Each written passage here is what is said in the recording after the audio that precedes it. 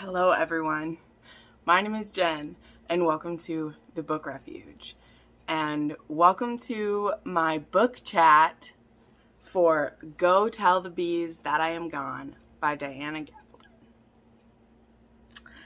Wow, to finally be saying those words is just, it blows my mind. It blows my mind that it's finally here, that I read this less than a week ago and that we're going to chat about it today. I'm going to try not to waste too much time. I got my water because I'm going to be talking a lot. I have no idea how long this video will be, but I'm going to do my best. So if you've never been to a book chat of mine before, I don't do them that often. I usually am just here giving my reviews of things and we move along, but I just have so many feelings. It's so hard to put into words. So we'll see how this is going to go. I have 3 pages of notes. If you have watched my previous book chats for the series, I obviously have a playlist. I will have it linked. Each book has been a case-by-case basis. Sometimes I go through parts. Sometimes I go by characters. Sometimes I go by events. This time I will be going by character again because I feel like that's going to be the best way to get through this book. This is going to be obviously a full spoiler chat and the comments down below. So if you haven't read the book yet, maybe don't stay. If you're here just because you want to know what's happening and you don't want to read this huge book, I understand. I have plenty of fans who they've only watched my reviews. They haven't actually read them. I think you're probably missing out. I am not the best person out there to give you all the details, but I'm going to do my best. I'm going to do my best today. Yes, I am wearing my Fraser clan scarf that I got off of Redbubble quite a few years ago. Yeah, this is going to be intense and I'm going to do my best. And as I always say at the beginning of the book chat, this isn't necessarily about me going point by point through everything. There's no way I could do that for a 900-page book. The hardcover is 888 pages. The Kindle version I read was 960 pages. Like, there's a lot, okay? I read this book between 3 different forms. I had the Kindle ebook, which delivered to me at 11 p.m. on the 22nd. I got the Audible upgrade, which was only $7.50 for a 50-hour audiobook. And then while I was traveling and at my sister's, I listened to the book and read from the hardcover. And I have a signed edition coming soon. So for now, we'll put this up here. But I probably will have to take it down at different times. Here, we'll move Lore Olympus. We'll make it all about the book there. So, okay, I've already wasted 3 minutes just going around. So, Go Tell the Bees That I'm Gone. This is book 9 in the Outlander series, saga, whatever, by the queen herself, Diana Gabaldon. The reason that we're all here. This book came out in 2021. Don't know when you're watching this video. It was already kind of crazy going back and looking at some of my other reviews to see how I did this, because I haven't done one of these in a year. It's been over a year since I did one. This book starts on June 17th of 1779, and it goes through, it doesn't have an exact end date, but it goes through the spring of 1781, and we are on Fraser's Ridge in North Carolina, South Carolina. My brain doesn't even know right now. And our loved ones go between some other places too. They go between, they're in Savannah, they're in Salem. Those are kind of the main places. But all in all, this book is a little more contained than the previous one. You know, the previous one being in 3 different time periods in 2 different countries and just all over the dang place. At least this one, we are in America the whole time. And things are still happening. It's very interesting. So, yeah, we're going to go through the characters, like I said, but this isn't going to be super organized. It's a book chat, so, you know, if you've been around me at all, like if you're a regular viewer, you know my brain kind of ping-pongs everywhere. In the discussions, please feel free to, you know, anything you feel like I haven't talked about, mention it. I want this to be a discussion forum. That's the best part about the comment sections on these videos. I still get comments on the videos all the time because there's no way I'm going to be able to talk about everything. And if I didn't talk about your favorite part, it's not because it wasn't important. It's because I have 900 pages of book that I'm trying to fit into, hopefully, under an hour-long video. It's just not going to happen. But we're going to go through characters, and if I end up sticking to that, if I'm able to go character by character, I will try to have chapter times down below. I just don't think that, oh, I'm going to tell you everything about Jamie and then move on to the next person, because they don't interact in a bubble. They are with everyone else. But yeah, so we'll kind of go through this, and we'll kind of go through what's happening with the characters, like part by part, and we'll see. So grab your whiskey, grab your water, grab a snack. Let's do this, okay?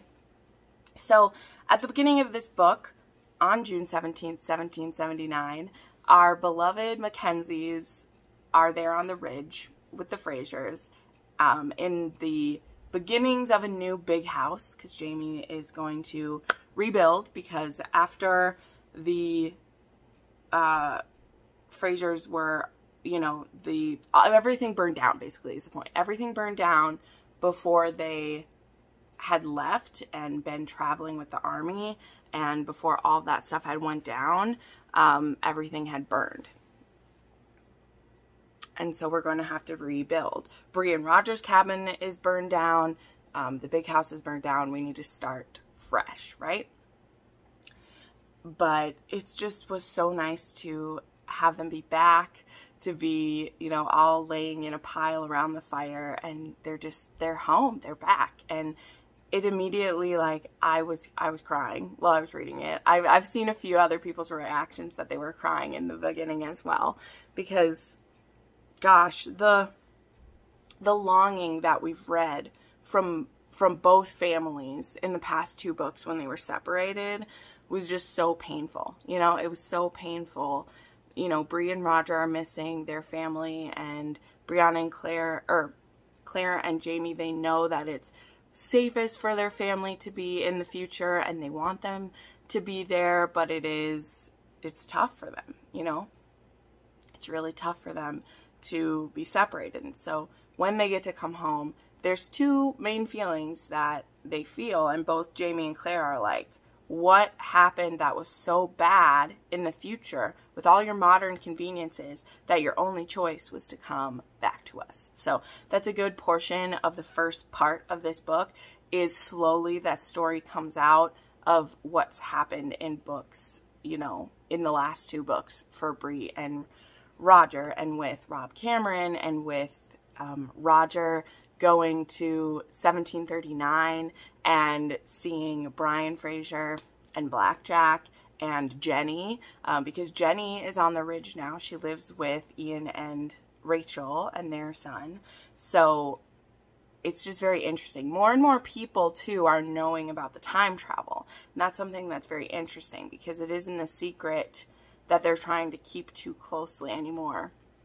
It's really kind of out there. So one of the things that Jamie struggles with a lot during this book, particularly in the first half of it, is Claire's husbands. That's the word I put in my notes. She, you know, had that experience with Lord John where she was married to him, though not legally, because we know Jamie is still alive, and had slept with him. And, you know, Jamie and John's friendship is pretty broken because of this. Jamie doesn't think he can ever forgive John for that, and he's still struggling with forgiving Claire.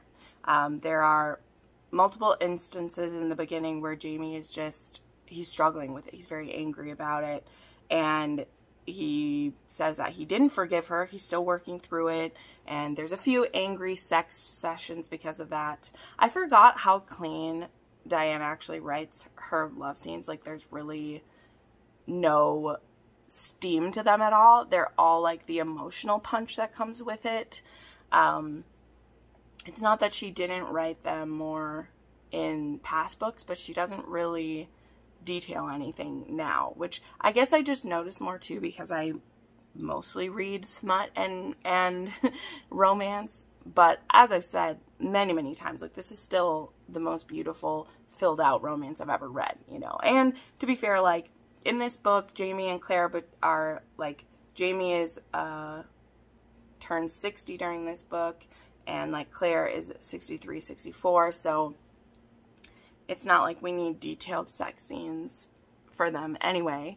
Although I know I'm on the younger end of the readers here. There's people who've been reading about Jamie and Claire for 30 years and have aged with them or are older than them. And I'm not saying you shouldn't still be getting it. I'm just saying that I understand why Diana doesn't need to have detailed sex scenes for grandparents, because, you know, that can just stay where it is. You get it, Grandma, but, you know, we don't want to see it, right?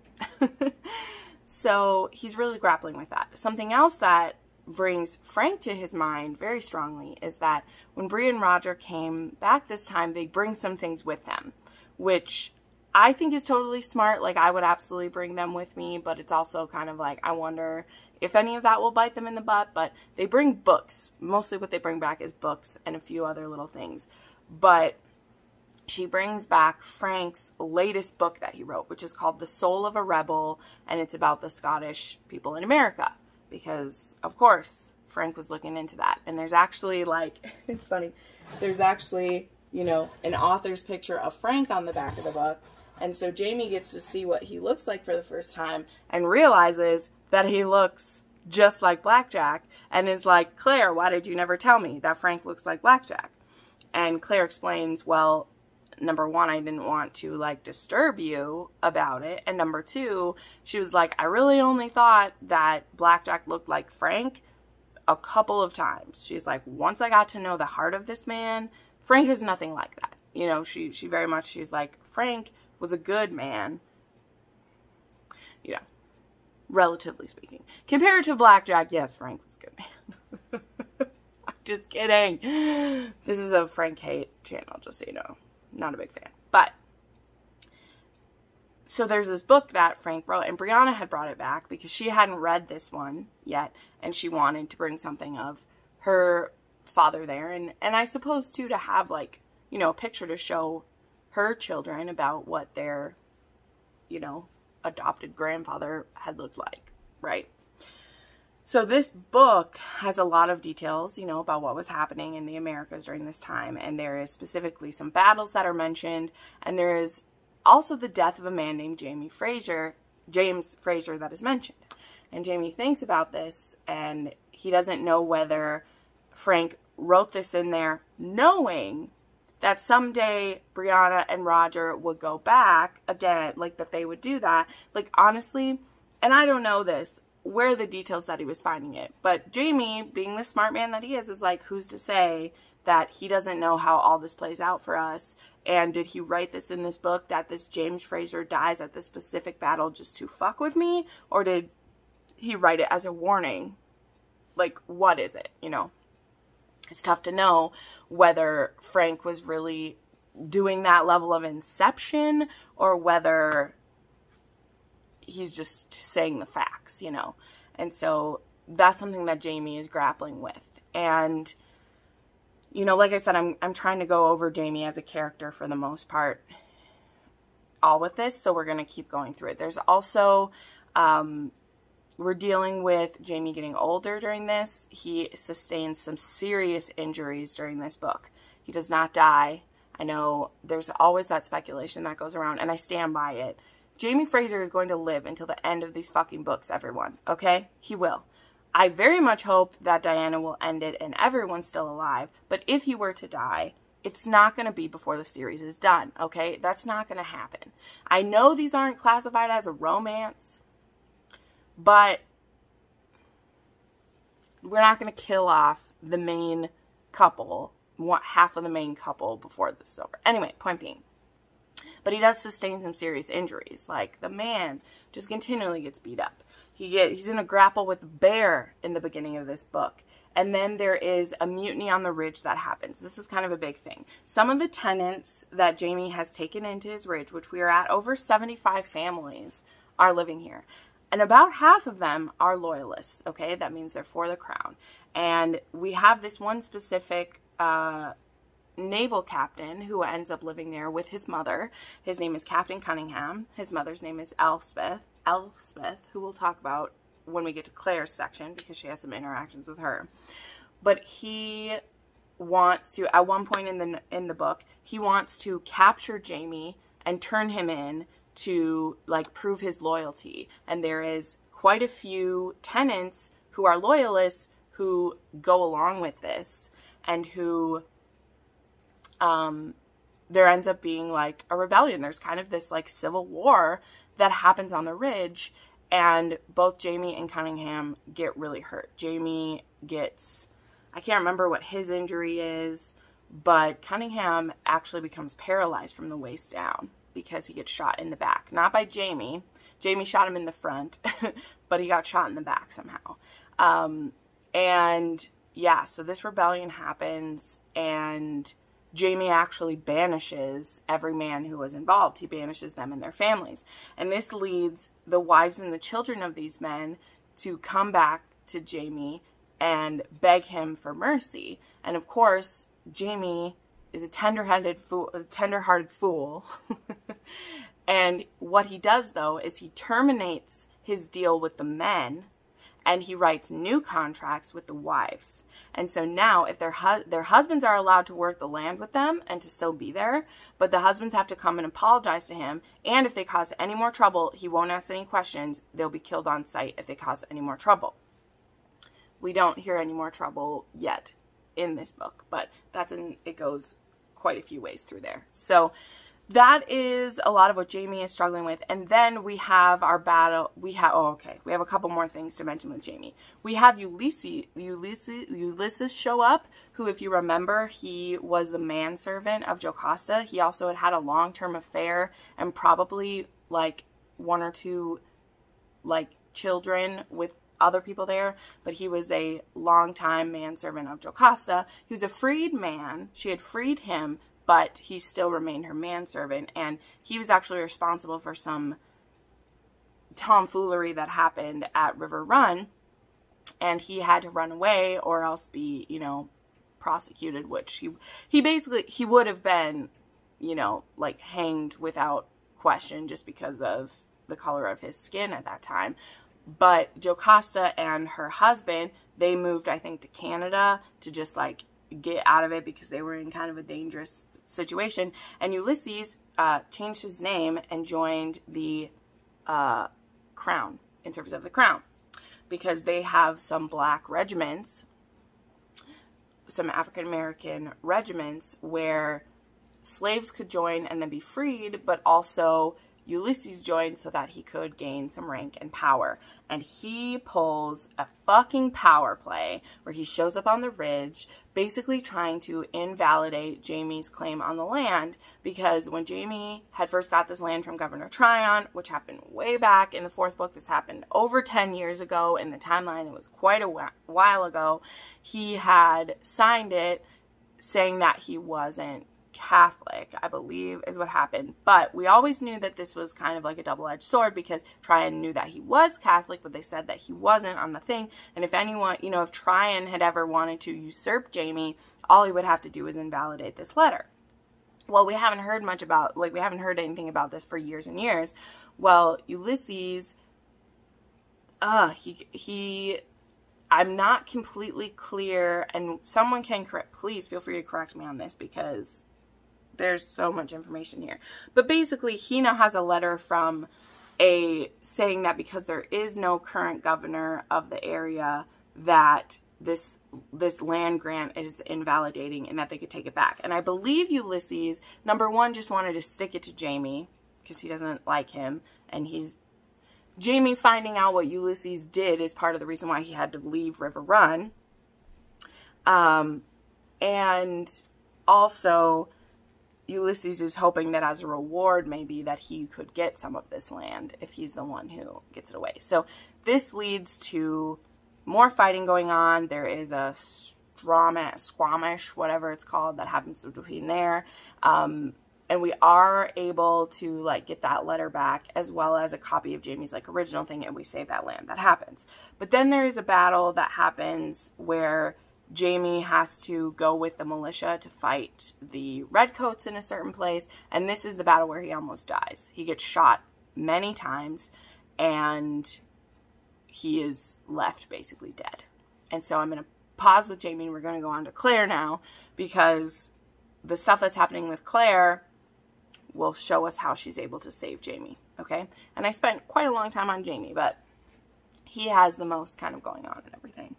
So we have Claire, who in the beginning, Claire actually doesn't have a ton of like character arc type of things going on, but you know, obviously she's the like main thread that pulls everyone through most of the time. But so in the beginning of the book, you know, Claire's dealing with some guilt over Jamie killing her rapist. That happened in book 8, that one of 2 men who had actually raped her was actually living in like Salem, was living nearby, and Jamie discovers it and he kills the man, and he leaves behind his dog, who is a blue tick coonhound, which made me really happy. I grew up with those. And a few, like, I don't even know what the timeline is, how much later, this dog actually shows up on the ridge. It had followed them home, and they end up adopting this dog. And Claire's very unsettled about this. And Jamie sees it as more of just like, no, like, we should give the dog a home because we killed her master, but that doesn't mean that we need to feel guilty about what we did. Like, that man raped you and I took my vengeance, and it's that simple, because that's the way Jamie Fraser thinks. He thinks that way. So we adopt this dog named Bluey, and actually their foster daughter, I didn't mention her yet, Jamie and Claire have a foster daughter named Frances, who William, Jamie's son, asked them to take care of after her older sister Jane, who was a prostitute. She killed a man who was going to rape Frances, and then she was going to be killed because of that, and she hung herself, and Jamie and William were not able to save Jane, and so William asked Jamie and Claire to take Frances home with them. So they have a foster daughter who, she's about like 11 and 12, 13 during this book, and so she adopts Bluey as her dog.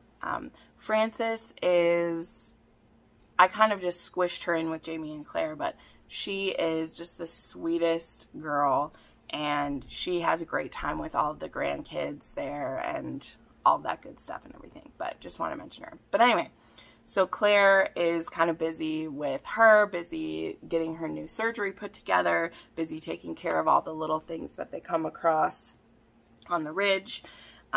For quite a bit of the first part of the book, you know, whatever Jamie's going through, Claire is there. Like I said, there's a lot of like fights between the two of them, dealing with Jamie's struggling with forgiving her for what happened with Lord John. He's struggling with these thoughts he's having about Frank. So there are quite a few like arguments that they have about this, just working through everything. Then there is Claire slowly coming into her power. So way back in book 4, I think it was, when Claire met with some of the Indian women, one of them had said that when your hair is white, you will come into your full power. And so that we aren't sure what this power is, but there is some talk about it in this book. When Roger is now back, she is taking a look at his throat. You know, she had to do a tracheotomy on him when he was hung. And Roger had actually had an experience with a traveler who was a healer. And he had this blue light that would come from his hands. And there was a moment where he put his hands on Roger's throat, and this blue light and this warming sensation came, and Roger felt better for a time. And Roger and Claire in the beginning have some discussions about that, and like what it might be and those things. So we do see this like blue light come up a few times, and specifically 2 major times that it happens in this one. And so her hair is going more and more white through this book, and I believe by the end of the book she does have white hair now, is what it sounds like to me. Diana's using some kind of allegories with it, so I don't know if it's the moonlight in her hair or like what was going on, but I believe we got there. There are 2 specific incidents where I see this happen. One of them is they get a desperate call in the middle of the night, Jamie and Claire do, and this little girl named Agnes shows up and says her mother is in labor, and she's been in labor all day, and usually her mother has very quick labors. These are like her 5th and 6th children. Oh, I just gave it away. Surprise, when Claire gets there, it's twins. That's what's going on. The the way it sounds is that the two twins are kind of like entangled, and one of the twins may be like stillborn, and it's in the way of the healthy twin. And so Claire is just about to do a C-section, which will pretty surely kill the mom, but maybe they'll be able to save babies, because either way, if like the twins get stuck and they can't get them out, then the mom will die anyway, but whatever. And then something happens, and one of the babies shoots out, and it's a baby boy, and he's alive, and it's wonderful.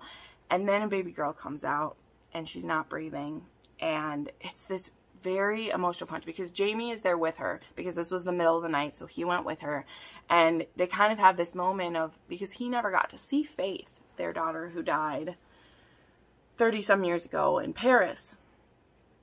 And it's this like beautiful moment where he's kind of seeing like, wow, is this what she would have looked like? And Claire's just so heartbroken. She doesn't want to lose this little girl, and so she's holding her, and Jamie's like, let me take her from you, and she's like, no, no. And so she just won't stop. She's like rubbing her, and she's thinking her, and there's a blue light that comes from her hands, and all of a sudden the little girl takes a breath.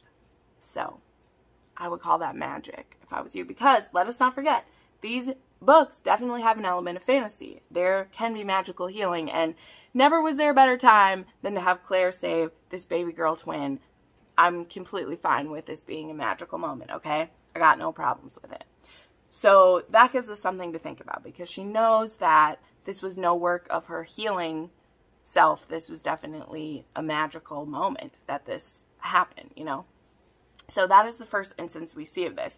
And I had kind of an inkling, right? Like I had kind of an inkling, because Jamie has read in this book that James Fraser will die at this certain battle that happens, and we're seeing Claire more and more come into her power. And so that's what made me kind of think that, okay, Jamie is going to be very close to death, and she's going to be able to pull him back. And so as I had left us with kind of a cliffhanger with the Jamie part, Jamie is like almost dead. He's been shot so many times, he's lost so much blood. And Claire is there, and of course, we hear in the battle, she sees someone with Jamie's rifle, and she's like, where is he? And the guy's like, he's dead. I took it off a dead man. And she's like, no, you fucking didn't. And she goes and finds him, and sure enough, he's barely alive when she's there, and then he isn't. And she refuses to step away, and Ian is like, Auntie, let's just bring him home, like we'll take him home. And she's like, no. And so she won't leave him, and it, of course, isn't clear what happens, but she just won't leave him, and she's talking to him, and she's calling him, and she has her hands on his chest, and she won't let him go. And then we come to the beginning of a chapter, and she's waking up, and he's alive. And so there was that, I'm not sure if it's Ian who says it or if it's someone else, but it's definitely from that power again that she's able to hold him there. So then that leads us to wonder, was Frank fucking with him, or was he telling the truth? Was Jamie supposed to die on this field? And then instead Claire is, you know, changing history by saving him. Who knows? We don't have to know how that figures out. But the point is, Jamie Fraser is alive at the end of this. He is very hobbled, though, okay? He has to use a cane. His leg is very messed up. He is much weaker than he's almost ever been. Like, it's been a long time since he's been hurt this much. And it just really, my feeling at the end of this book was just like, specifically for Jamie, is I was like, wow, I'm really feeling what his age is. And I do a lot of comparison. I try not to do this too much, because obviously I have serious desire for Jamie, but there were definitely aspects about like things that Jamie says in the way he's feeling that remind me of my own father, who my dad is 58. So I kind of always look at that of like, yeah, my dad still got it. My dad still moves around. My dad is still like a hunter and takes care of his animals and does all those things. But like, it's hard for him to wake up in the morning sometimes, and his arthritis in his hands and his joints don't work. And it's like, it's not that he's at the end of his rope. Like, Lord willing, my dad has 30 years yet to go, but he's at that edge of, you're not a young man. You're not in your prime anymore. And that is a hard thing to watch happen for both Jamie and Claire, you know? Okay, so those are kind of the big moments with Jamie and Claire. Let's keep moving along to some other people. So the big stuff that happens with Bree and Roger. Let's talk about them next. I love the Mackenzies. You know this. I really do. Particularly through my reread of these books. If you watched my reviews, like, I have such a heart for Bree. I feel for her so much. In this book, Bree and Roger are in, like, Bree is going to be like 33 to 34. Roger is like 40 to 41. They have an age gap of like 7 years. I just wanted to remind us of that because I went through the ages. Bree is the hard one to figure out because she's born in one century, goes back, it's all over the place. Who knows? But she's about 34. Roger's about 41. They start this book with 2 children. And they end it with 3. There it is. I'm saying it. Okay. Bree and Roger have a 3rd baby in this book. I know I'm jumping to the end, but I'm so excited about it. But I want to tell you a quick little story. So I totally spoiled myself for this, and I'm very sad about it. I didn't mean to. So the thing is, when you're reading this book, there is a family tree at the beginning of the book, so you know who everybody is. And then there was a family tree at the end that had the additions, because there are quite a few babies that come into being during this book. And I was just flipping to see where the end of the book was, and I accidentally flipped to the family tree and saw that there was another Mackenzie at the end of the line. And I was like, no! I just ruined it for myself. But it's okay. It was a good spoiling to have. Bree is just as badass as ever in this one. She does work a little bit more with her artist soul in this one, though, because, okay, so they come back, Roger and Bree are back. She's doing her hunting and helping provide for the Ridge with her dad, because Bree is, like, the best hunter after Ian and Jamie. She's a badass. And she is, of course, back to help make all the scientific improvements that we can for the time that we have, including, you know, we want to have indoor plumbing this time, and we want to have just all the amazing things that she can create. So she has a couple big things happen for her. Number one, this time, having come back and forth through the stones, she is having fibrillations with her heart. Now, Claire says these are for sure mostly positively not dangerous to you. They're like, they feel kind of like panic attacks when she has them, but they're pretty like intense in a couple of the months after she's went through the stones. And so she is kind of worried about that. And there's actually a time where earlier in the book, when she's going to tell Roger about her heart, and he thinks that she's telling her she's pregnant, and so she's just like, you motherfucker, I'm not pregnant, okay? And he's like, oh, okay, I know, I don't want you to be in danger, I just, you know, I would love if we had a baby, but like, I get it, you know, one of those, because Roger always wants more children, which is beautiful. I love that. And it's not that Bree doesn't want more children, but, you know, her first birth with Jenn was very intense. Mandy having the heart condition, which made them have to go to the future. You know, if they had that happen again, what would they do? Like, would they be able to go through again? And would the child be able to go through again is the thing, too. There actually is some, when Jamie is writing his, like, will at the end, He always says that he wants them all to go back to the future if he's not there, because it really is the protection of this great man that keeps a lot of them safe, because there are a lot of people that would come for them if Jamie wasn't there. It's his reputation and his strength that keeps them safe. And that's another thing to think about when Jamie's getting weak. But anyway, my point being, so she's really nervous about that, but Claire's like, you're going to be okay. And then, that 3rd baby happens very much near the end of the book, and his name is Davy, so we're excited about that. But earlier in the book, this actually happens in part 2 of the book. Brianna is picking wild grapes with Amy Higgins, and a couple of their kids are with, and Amy gets eaten by a bear. Like, there's not a delicate way to say this, okay? It's horrific. It happens so quickly. They're right there, and all of a sudden she's been pulled down the side of a hill. Bree goes to look, and literally it's chomping on her head. It's horrifying. the bears are a big fucking trouble in the beginning of this book. Like, Jamie gets into a struggle with one where it steals his, like, deer, and then, yeah, this bear just takes her, and Bree watches this happen. The kids are right there. They bring her back, and, like, Claire has to, like, basically sew this woman back together. And that's when we have our first connection, actually, with Elspeth Cunningham. I never did bring her up during the Claire section, but she's the mother of that man who caused trouble for Jamie, and she thinks that Claire's a witch. But they end up having this very interesting relationship where they're, like, not overly friendly, but they also, like, really respect each other. But they have to, like, sew Amy back together. It's so sad. And so Bobby, our sweet Bobby, our awkward Englishman, who, by the way, he has the murder brand on his face because he was a convicted murderer before he came to the Ridge. He's left with Aiden and...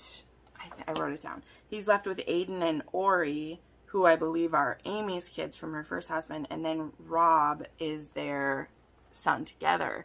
And he's left as a widower of 3 little boys, and it's so sad. It's so sad. And that really affects Bree quite a bit because she's there and she realizes that it literally could have been her. Like, it was just a matter of a couple seconds where they were both there, and Bree turns to go and Amy's following her and Amy gets taken. And so it's a very, like, shaking thing. It really shakes the Ridge up a lot. But then Bree gets invited by Lord John to come do some portraits for wealthy people. And this ends up being a good opportunity because the Frasers want to smuggle some things into that town. And she decides that she will go. She also hopes that this will, you know, she wants to start to mend the trouble between Lord John and Jamie, and also her brother William is in that town as well, and this could be a chance for her to get to actually talk to him, because she did meet him at the end of A Breath of Snow and Ashes, but it was when she was on her way back to the future, and she didn't think she'd ever see him again, so she was like, yo, hi, and then left, and that's all that they had had. And this also works because Roger, he wants to be officially ordained as a minister. He was only had like the first level of it before, so he could do like births and funerals, but he technically shouldn't have been doing like weddings or anything. But when you don't have any kind of preacher, like, so they're going to go to do that. And when they do, they bring Germain with them, who Germain has been staying with the Frasers because after Henry Christian died, it was just very difficult for Marsali and Fergus. And Germain, he really blamed himself for all of it, which of course it wasn't his fault. There was a fire. It was a horrible situation. But he's been staying with the Frasers, and so he goes home to his parents. And when we go see Fergus and Marsali, we find out they've also had surprise twins, who they name Alexander and then Charles Clare. So they're actually named after their grandparents, because Alexander is one of Jamie's names, and Clare obviously speaks for itself. So that was really beautiful. We don't get enough time with Marsali and Fergus, but it seems that Fergus is doing really well, but he is also being very bold. Like, he is fighting for the rebel cause. He is in danger a lot of times for that. And so there actually is a part later on in the book where he sends all of the children except the babies. So he sends Germain, Felicity, and Joan like back to the Ridge again because it's too dangerous where they are. You know, someone tries to start a fire again when they're there, and it's very dangerous. But Fergus is like, if not me, then who? You know, and I just love that. I really hope that they're okay. But anyway, I jumped into them a little bit. But yeah, so Bree and Roger they stay with them for a while, and then Bree goes on to do this portrait. And she doesn't end up just doing a portrait for these wealthy people. She ends up getting kind of pulled into help with some portraits of the dead who've died in battles. And yeah, so she literally does death portraits for a while. That's very intense. She does get to meet William and see him. We'll get to William in just a minute. But yeah, I just really love that. I love Bree so much. I love her. So then a little more details on Roger. So there's some great stuff. Like, he gets ordained for sure. It's really cool because on the ridge, they rebuild like the meeting house, and they have like all their services there. So like Roger does his service. Captain Cunningham, I guess, is a different religion as well, and so he does his services. And then Rachel, they have meeting time for the Quakers, which is just Rachel, but you know, Ian and Jenny go, and then some other people will go as well, and they just have kind of like sharing time, and it's like quiet, but they have that, so that's great. But yeah, so Roger has that going for him. I actually feel like we don't get to see quite enough of Roger, in my opinion, because when we are like, Bree and Roger is gone from the ridge for quite a while with that stuff, and so we don't get to see a ton of them, but it's okay. It was good. And then I wanted to mention, because in the beginning when they're back, they're talking about how they ended up coming back to 1779. And when Bree and Jem and Mandy all went to get Roger, they find him, and then they go back through the stones, and they get stuck. And they believe maybe that when they're within the stones that they're kind of like inarticulate pieces just going through, I don't know. They don't know the science behind this. I don't know either. I'm just a romance reader. I don't know. But there's this beautiful moment at the end of the one chapter where Roger's like, so we didn't know we were stuck.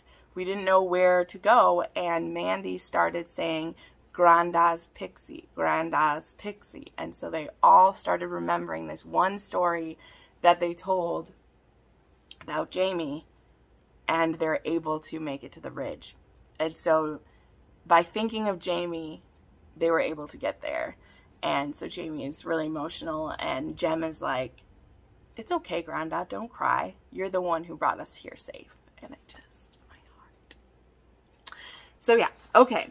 Gotta keep it moving, So we'll touch real quick on, let's touch real quick on William, since I mentioned him. William, a lot of he's in Savannah. He's there with his dad. He's just his dad. He's really trying to work through a lot of the emotions he feels still after losing Jane, and then discovering that Ben isn't really dead. His cousin Ben, he went to find his body, and it was not his body. Like, it was the body of a thief, because it was like missing ears. It isn't Ben. And so Ben's widow, Amaranthus, and his son Trevor have been staying with the Greys, and it turns out that Ben isn't dead, which we suspected. He's changed his name, and he actually married somebody else. So he's a bigamist too. Everyone's just a bigamist here. But even more than that, it turns out that Amaranthus knew, because he decided to turn coat, and he's actually become a loyalist. He's fighting for the revolution, and she was like, you can't do that because it will destroy everything. So why don't you pretend to be dead and reinvent yourself so much? And I say that callously, but like, really, that was the best thing for Amaranthus, is now if she's a widow, she'll be treated honorably instead of the wife of a traitor, you know. So she's looking out for her and her son. Now, William starts to have some feelings for Amaranthus. There's some little kissy, smoochy, smoochy happening between them, and they kind of go like back and forth with that, but I do believe that something will happen with them. Only William runs into some problem. Well, his father runs into some problems. And we'll get to that in a minute, because I want to end with what's going on with Lord John. But anyway, William gets to meet with Bree more. They get to talk and bond, and it's great. Love it. Love Will. Well, I don't love William, but he's not horrible in this one. It's great. So then Ian and Rachel and Jenny, we'll touch on them real quickly. So Ian is his wonderful self, and the big journey for Ian and Rachel in this book is that Ian receives word that Emily, his ex-Indian wife, her husband recently died in a battle and left her and her sons alone. Now, one of these sons, her oldest son, is Ian's son, okay? They had lost 3 children together who weren't able to live outside the womb. Ian and Emily are not completely compatible, like physically, to have children.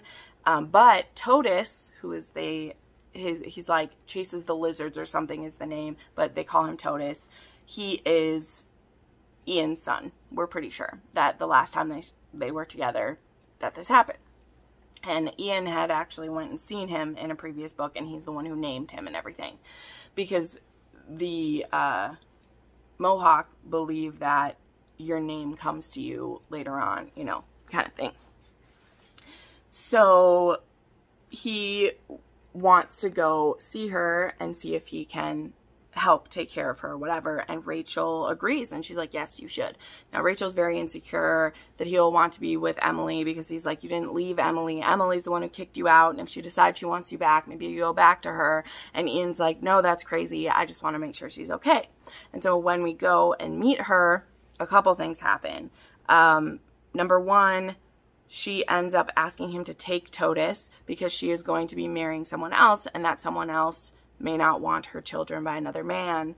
So he's like, how about you take him? And Ian's like, heck yes, I will. I will take my son.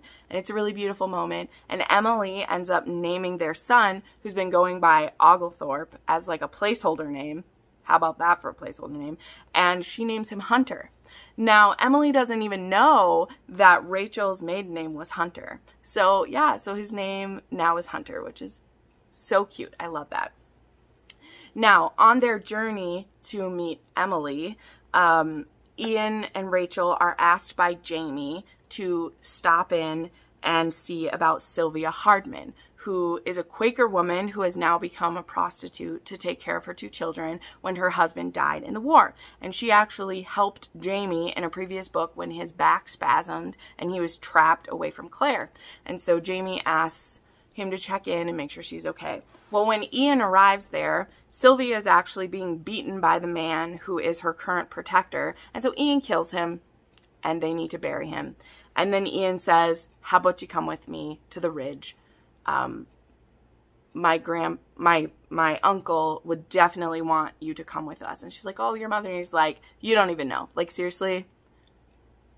Mother Claire, Auntie Claire, she will not care at all.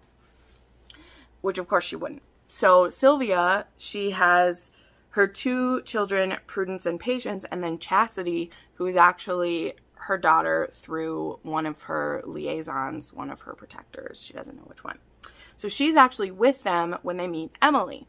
Now, Emily is there with a couple other Native Americans in this town, and one of the people who's there, who's married to an Indian woman, is Sylvia's husband, who's not dead, and he wants to take the children that are his but doesn't want Chastity.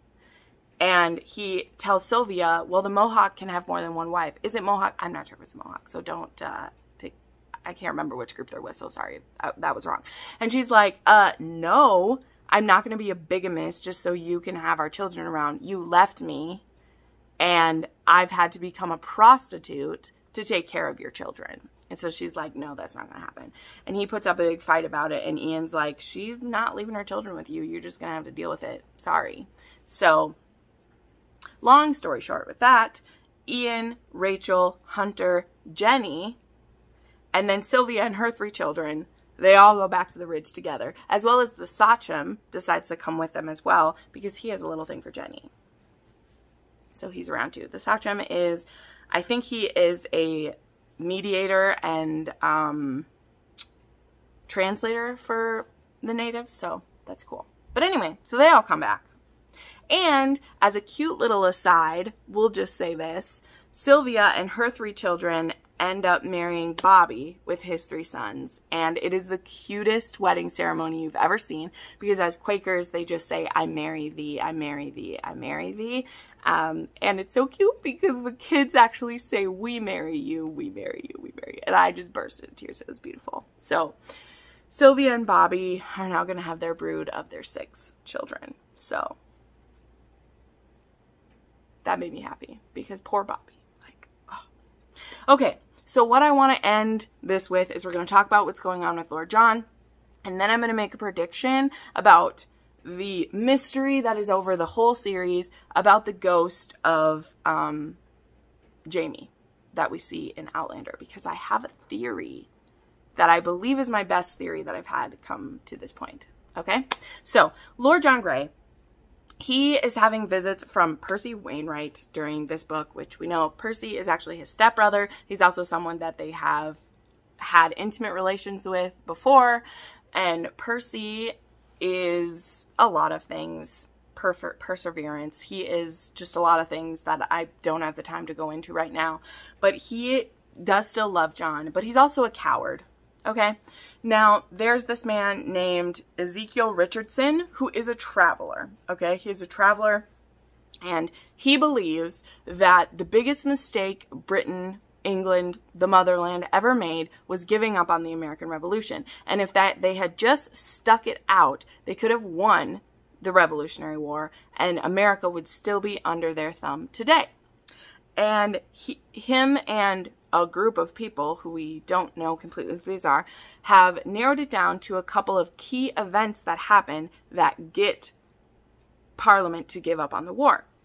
And one of those events is a speech that Hal, who is Lord John's older brother, he makes a speech to Parliament that kind of is starting to convince them to give it up. Now, it's not the single event that will make that happen, but it is one of the key events that they see as stopping it. And so they take Lord John captive. They have him up on charges of like sodomy and basically are, accusing him of being gay, which isn't a lie, but horrible that they would do that. And if Hal gives that speech to Parliament, they will kill him.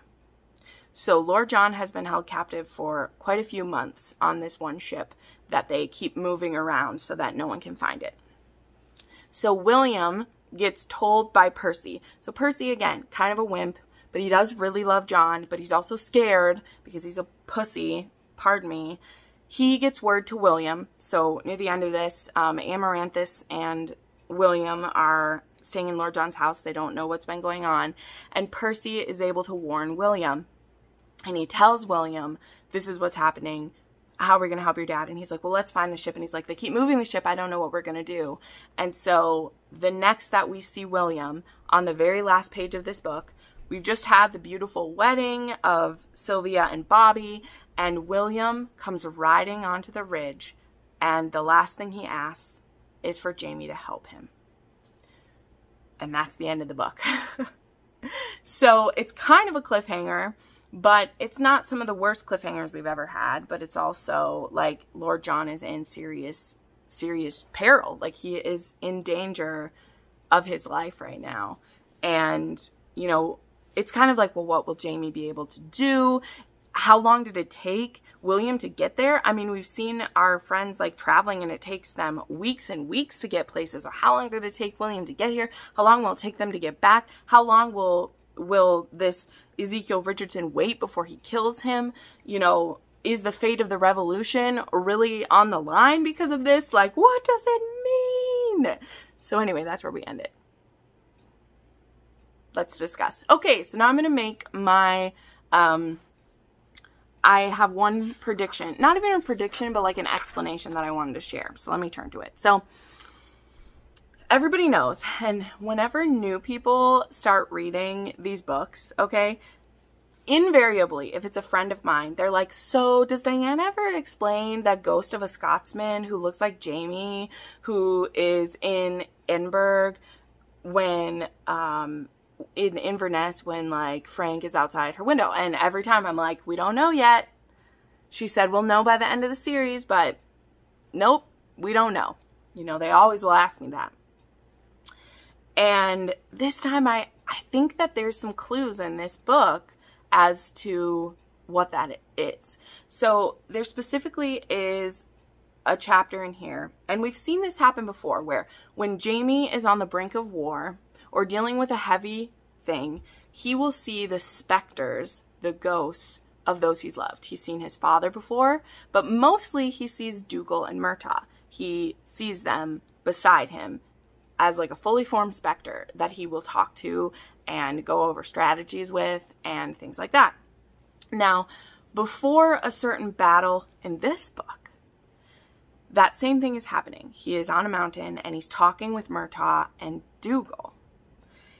But this time, there's a specter of Frank. And it's not just his voice in his head, but because he's been reading Frank's book, he is having like a conversation with Frank. Now, it isn't the same kind of conversation that he has with Dougal or Murtaugh. Like, literally, even in the text, the way that the text is written, it's written as if Dougal is speaking to him, as if Murtaugh is right there and he's speaking to him. Whereas when he's speaking with Frank, it says just the specter of Frank is there. And then the words are in italic, like they're a whisper in his head instead of being spoken directly to him. But Jamie answers him because Frank is saying, you know what's going to happen to you at this battle. And he's like, no, you haven't been here. You just wrote it down. I'm not going to believe everything you say just because you wrote it down. You haven't lived here. But he talks to him. So my kind of thought about this, and I've always said that I believe that that ghost appears there because he's looking in on Claire right before she's about to come back to him. You know, I've always believed that whenever Jamie does die, because like he will be dead eventually, his spirit will then be waiting for Claire, and then it will start all over again. That's what I believe is happening. I don't think it necessarily has to be anything like super magical.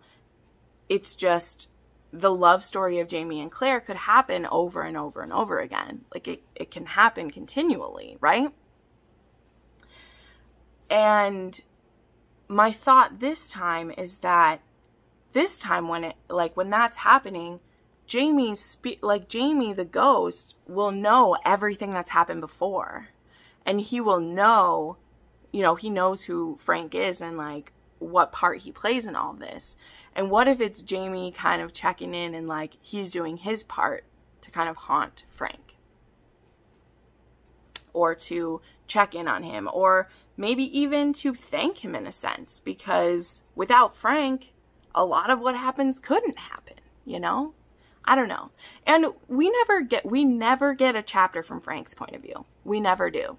Who's to say that when Frank is writing these books, when he's digging into this history, that he himself doesn't see a specter, that he doesn't recall that specter of Jamie Fraser and curse him or talk to him or question him? Like, we don't know, because we'll never see those things from Frank's point of view. So that's kind of my thought on it. And again, it's not a complete answer, but who's to say Diana will even give us a complete answer? Like, I'm sure she will show us how that happens.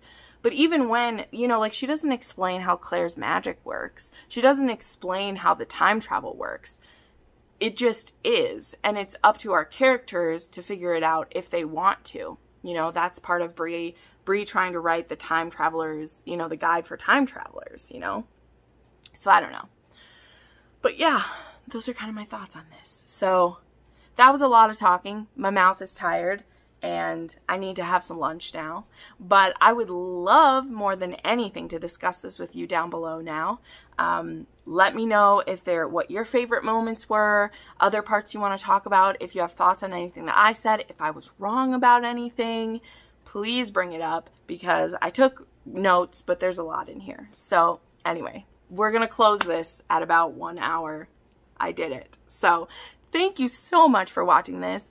If you made it all the way through, give me the bee emoji, because you know what? That would just make my heart so happy to know you made it all the way through this. So thank you so much for watching. Make sure you subscribe to my channel. I have lots of Outlander content that will be coming with the show coming back and all that fun jazz. So thank you so much. I hope you have a wonderful day, and I'll see you next time.